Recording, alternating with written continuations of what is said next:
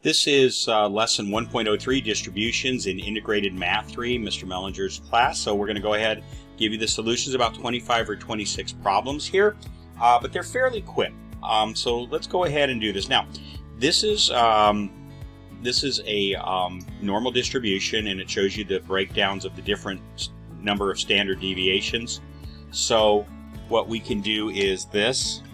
Let's draw a line down the middle of this.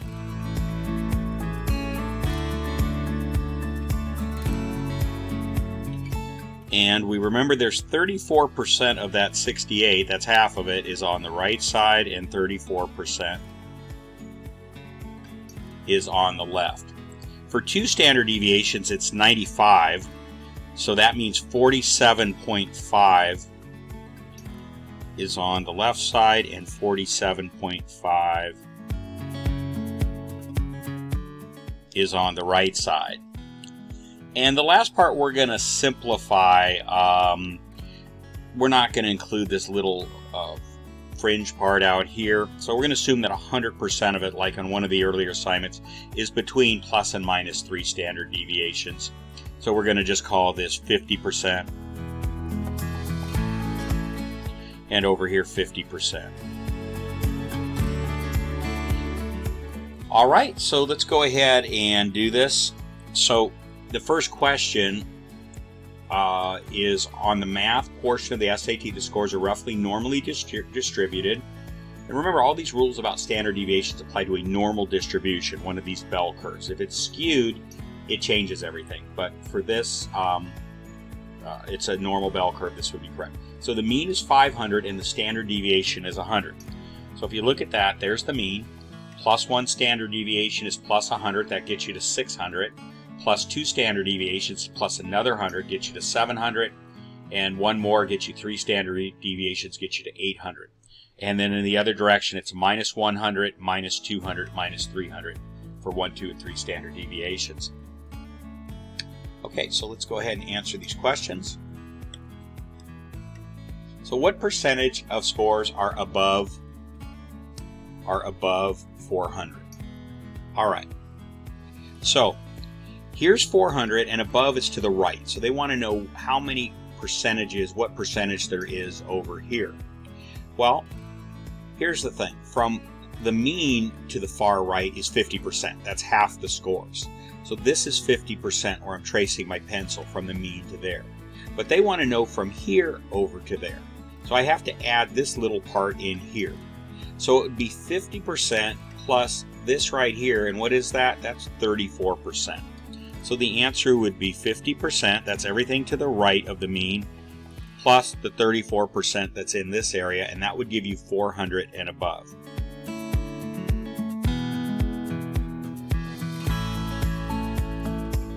So it's 84%. Okay, what percentage of the SAT scores are above 500? Well, this is an easier question. There's 500, it's the mean, it's the median. It is the mean, but it's the median. That's what we're interested in. Because 50% of the scores, whatever the mean is, 50% of the scores are always above the median. That's the definition of median. So 500 and above is this half over here, so that would be 50% of the scores. So 50% are above the median.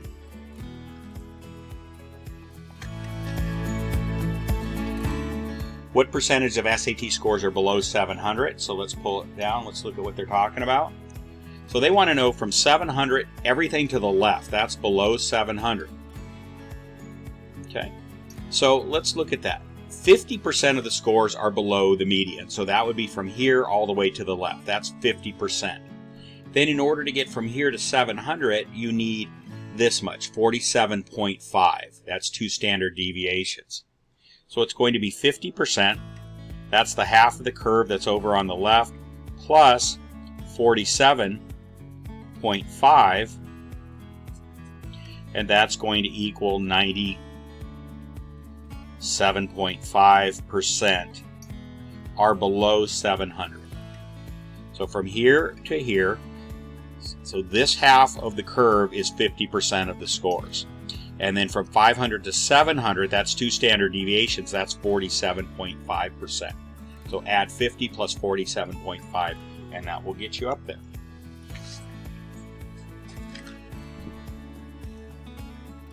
All right, between what two values do 95% of the SAT scores lie? Well, that's between plus and minus 2 standard deviations. Okay, you can see that right here. So that would be between 300 and 700. From here to here, 300 to 700. You don't have to write big long sentences here, just give me the answer and that's fine. Sometimes I do want you to write sentences, complete sentences, and I'll tell you when that is. Okay, what is the score of a person who scores higher than 84% of the people who take the SAT? All right, so what is 84%? So that means they're above 84%. So if you start here and go to the median, that's 50%. If you go one more standard deviation from here to here, that's 34%. So 50% plus 34 more percent is 84%. So the answer would be, they want to know what that score is. That score is 600. 600 is one standard deviation above the mean, and one standard deviation above the mean is better than 84%. This entire area that I'm tracing over with my pencil, that's 84%. 50 plus 34 is 84, and that's at 600.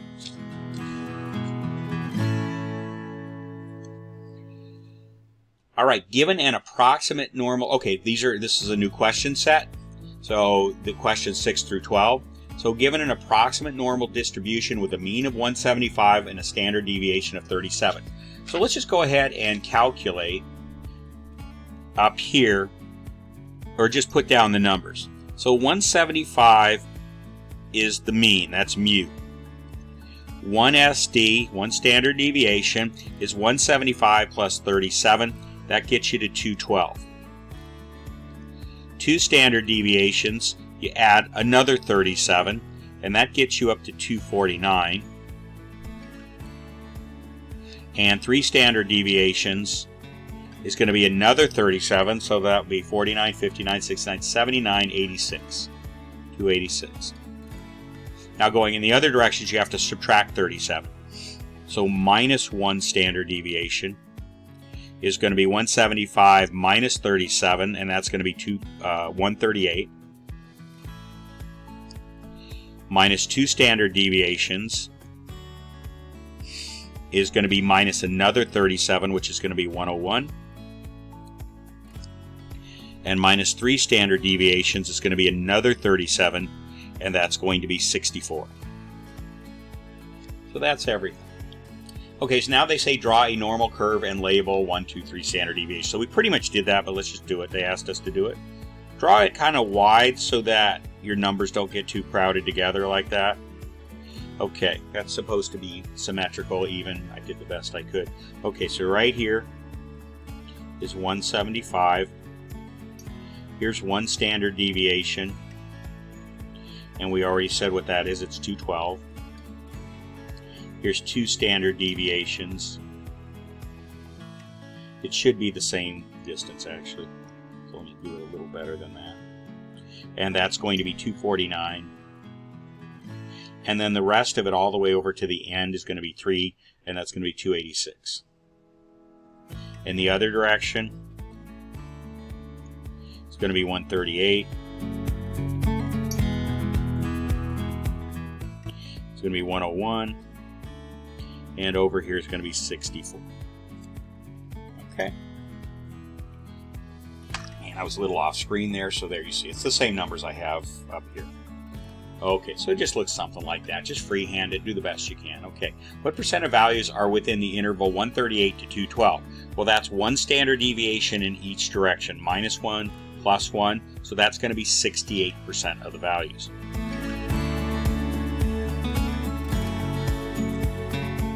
What percent of the values are between 101 and 249? So that's 2 standard deviations in both directions. That's 95% of the values.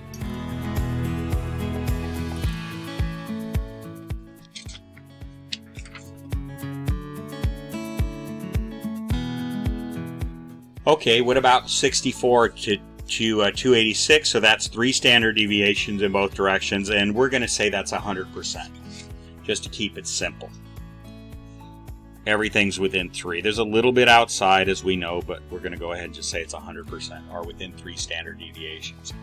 What percent of the values are outside of the interval 138 to 212? Okay, so 138 to 212 is 1 standard deviation in either direction. And we know that that's 34, 34, that's 68%. So the entire curve is 100%. So if you want to know what's outside of this line, that's to the left of this line, and to the right of this line, that's outside of that 138 to 212. It's going to be 100% minus these two together, minus 68. So it's 100% minus 68. 100% is the whole curve minus the part that's between these two numbers. And that equals 32%. So if you looked at this curve, 16% would be over on this side, and 16% would be over on that side, and that adds up to 32% are outside of this area 1 standard deviation. Okay, keep going. What percent of values are outside of the interval 101 to 249? So that's 2 standard deviations. And we've said that 2 standard deviations covers 95% of the values. So if you take the entire curve, 100%, and take away what's inside of 2 standard deviations, 95%, because that's what they want. They want to know what's outside of that. That's going to be 5% of the values. 2.5% on each side. All right, what percent of the values are outside of 64 to 286? That's 3 standard deviations. We're going to say it's all of them, okay? So we're going to say 0, in other words. 0% are outside of 3 standard deviations. Again, technically there's a little bit the way they show it on this graph over here. That 3 standard deviations is 99.7, so according to this it would have been 0.3%. But we're just going to keep the math simple. It's these little areas out here and out here, but we're going to keep the math simple and just say it's 100%. 0% is outside of 3 standard deviations.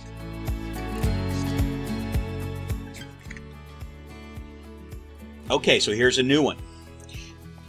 Given an approximate normal distribution with a mean of 159, standard deviation of 17. So let's go ahead and draw this again. Mu is 159.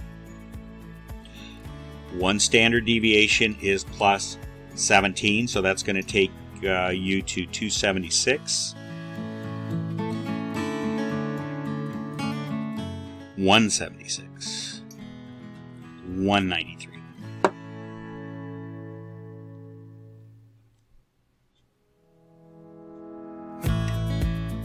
And then this becomes a 210.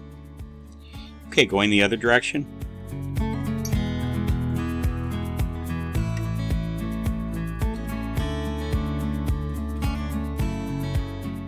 Okay, and mistake here, so 159 goes down to 142. It's okay to make mistakes, just spot them. Always go back and check your work. That's why I saw that. I went back and checked. Okay, you're always going to make mistakes in math. The question is, do you catch them? Do you correct them? Okay, so 142 is then going to go down to 220, 42, 32, 125. And then finally, subtract 17 from 125, and you get 108. So even though I just checked, I'm going to check again. 59, 69, 76 is 17.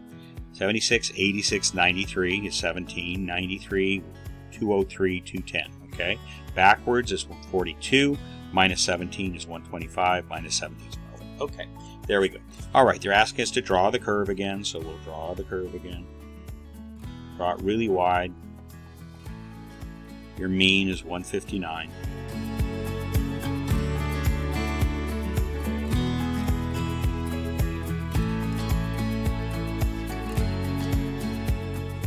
Okay, there you go. Drew the curve. Okay, what percent of values are within the interval 142 to 176? So that's 1 standard deviation. 34 in that direction. 34 in that direction. So that's going to be 68.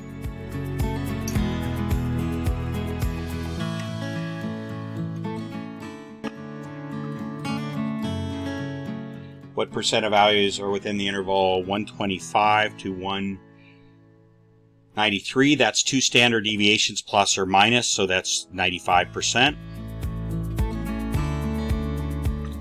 And what interval contains 99.7%? And again, we changed that to 100%, but it's 3 standard deviations. You should put a plus and minus 3 standard deviations. Okay, so that on our scale is going to be 100%. Okay, what percent are above 176? So we come up here. So it's what's above this. So we know that 50% are above the median. Again, it's not the mean. That is the mean, but it's also the median on a perfect normal distribution. So 50% are above 159. So from here all the way over to here is 50%. But they want to know what's above here. So if you take this distance and subtract this distance is 34%, that will give you how many are just above 176. So let me say that again. This entire distance minus this piece of it will give you what's over here, and that's what they want to know, what's above 176. So it's going to be 50% of the values are to the right of the median. But you're going to subtract out the ones that are below 176, below 1 standard deviation. That's 34%. And that equals 16%. Okay. So 16% of the values are over here.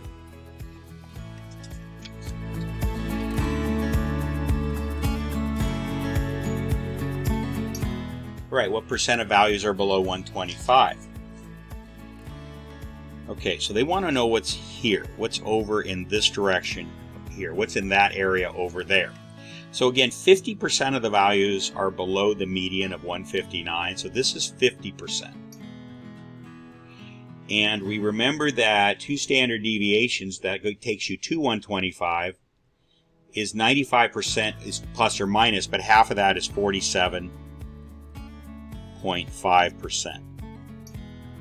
So if I take 50% from the median all the way over to here, 50% median all the way to the left, and I subtract out this part right here, that'll tell me just what percent is this, and that's what we want to know. What's below to the left of 125. So very simply, that's going to be 50% minus 47.5%. That's 2 standard deviations. It's 2 standard deviations just to the left, and that's going to equal 2.5% are below 125. Okay, next, new question, 19 through 26. The incubation time, that's how long it takes for an egg to hatch, if you didn't know that. The incubation time for Rhode Island red chicks is normally distributed with a mean of 21 days and a standard deviation of 1 day. Okay, so let's go ahead and draw that. Here's 21, that's kind of easy to draw. Here's 21, that's mean, mu. Here's 1 standard deviation is plus 1, that's 22.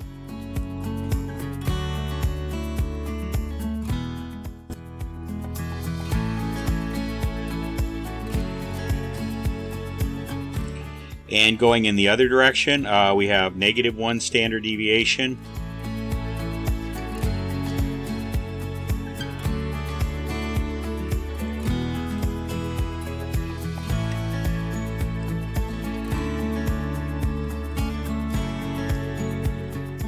Okay, so there we go. All right, so now this adds a little complication. They're not just asking for percentage, they're asking for a number of eggs. So I'll show you how to do that. So if 1,000 eggs are being incubated, how many chicks do we expect will hatch between 19 and 23 days? So that's 2 standard deviations. And 2 standard deviations, that's between 19 to 23, that's 95%. Are going to hatch between 19 and 23. That's what 2 standard deviations mean. So let's deal with the percent. Okay, we haven't talked about this. If you have 95%, how do you work that into a math equation? You really can't multiply 95%. So what you remember is what 95% means. 95% means per 100. It means 95 per 100. That's what percent means. If you do this on your calculator, 95 divided by 100, you get 0.95. So the simple rule of thumb is you take your percent, the decimal's right there, you don't see it, but it's there. You move it over 2 places to the left. So it goes in front of the 9 there, and that gives you the number. Now you have a decimal number you can actually work with, you can actually multiply. So what do we do with that? Well, we say it's 95% of 1,000. That's how many total eggs there are. You can do this on your calculator if you need to, or some of you can look at it and see that that's 950. And you should always put unit of measure. Good practice, even though it's math class. Put down what it is, 95 what? So I put a decimal there, and that should not be there. So, oh no, it's not a decimal. It's just a little speck. Okay, so it's 950 eggs.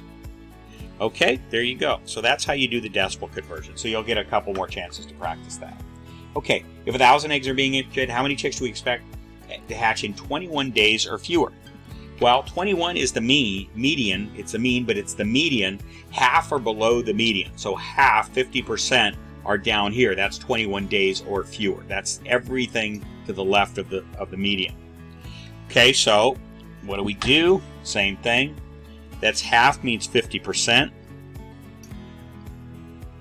There's the decimal. You move it over 2 places, and that equals 0.50.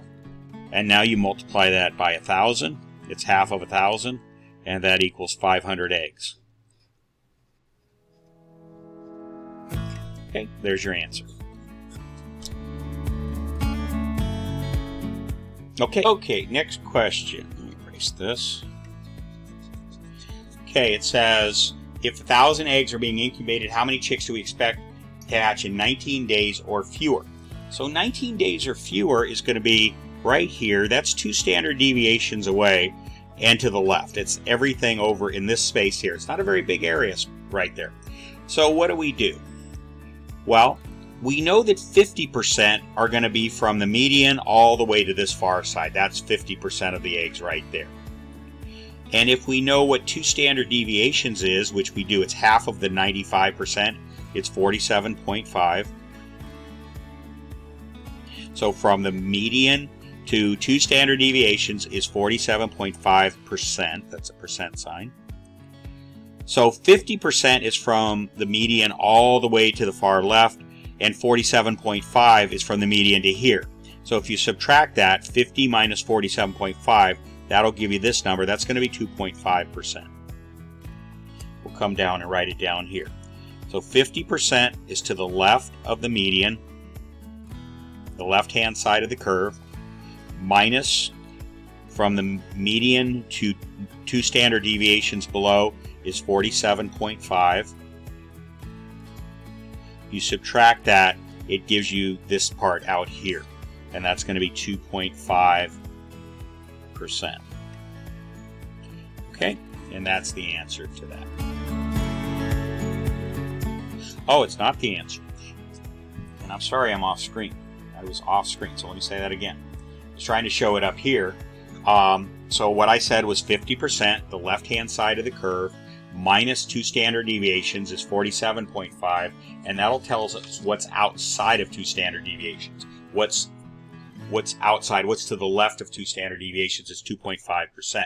But now we got to do that decimal adjustment, so watch this. How does that work with this number? So you move the decimal 2 places to the left. 1, 2, that was my little rule. And that empty space you fill in with a 0. So it's actually 0.025.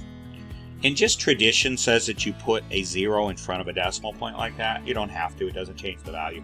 But it's done. So that's the percent in expressed as a decimal. Now it's times 1,000. And that equals 25 eggs.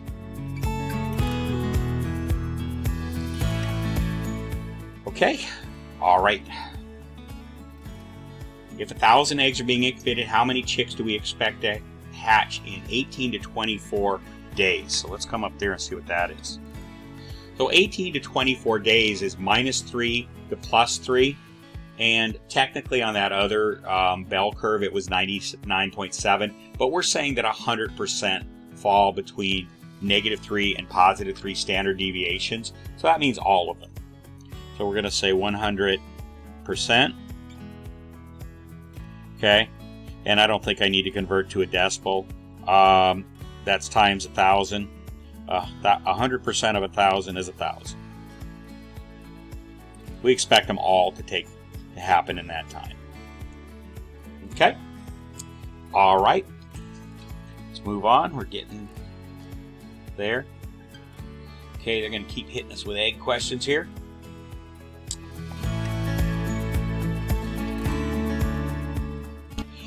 Okay, 23. If 1,000 eggs are being incubated, how many chicks do we expect to hatch in 22 days or more? Okay, so 22 days or more is one standard deviation away from the mean, 22 days. So 50% of the values are from the median all the way to the right side. Median to the right side is 50%. And we know that one standard deviation, that area is 34%. So 34%. So if I have 50%, but I only want to know what's above 22. So if I have 50% and I subtract out that 34% right there, it leaves me with the percent out here. So 50 minus 34 is 16. So 50% on the upper side of the curve minus the 34% that's in one standard deviation. And that's going to equal 16%. Do our little decimal adjustment, 1, 2 places, and you end up with 0.16 times 1,000.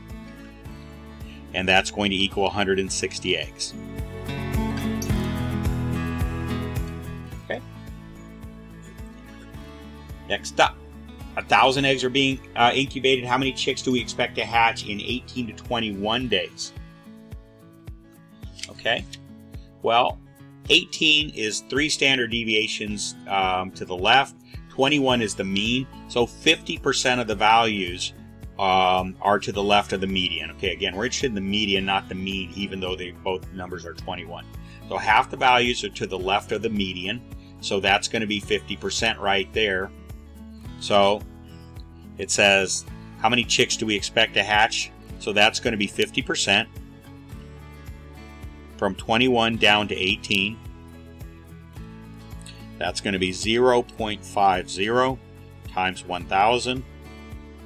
And that equals 500 eggs. Okay. Not 5,000. No, you can't make that many eggs. 500.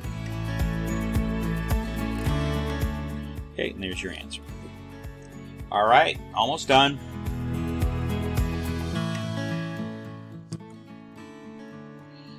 Okay, 1,000 eggs are being incubated. How many chicks do we expect to hatch in 19 to 24 days? Okay, so this one's actually a little bit of a complication. It's not an even number in both directions. So 19 to 24. Okay, well, this part from 21 to 24 is 50%. If you go back from 21 to 19, that's minus 2 standard deviations. That's 47.5%. So the percentage, if you add 50, that's everything on the right half of the graph, or the right half of the bell curve, and then 2 standard deviations down, that's 47.5. That'll tell you everything from 24 to 19. But the question is asking us, that's what it's asking us, in 19 to 24 days. So it's going to be 50 plus 47.5.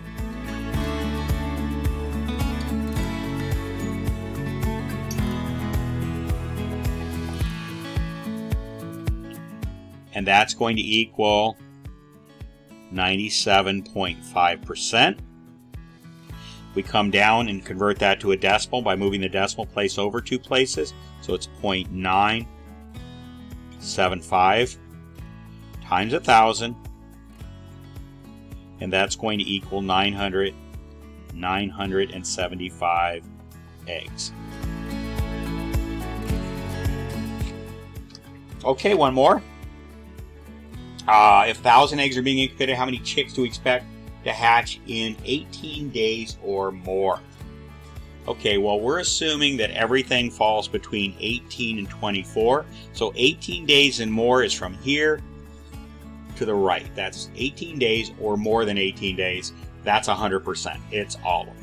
Okay, technically on the graph they gave you would have been 0.3%. We're just not gonna say that. We're saying it's 100%. So there we go. That's our answer. Okay, so that takes care of assignment 3. Again, always try to do these problems on your own. At least give them about 2 minutes of thought. Try to set them up. If you don't practice them on your own, you just copy answers, you don't get any better, and then when you get to test time, you're lost. You don't know how to do them. Okay, so practice them and then use my solutions to help you get over the hump. Okay? All right, see you on the next lesson.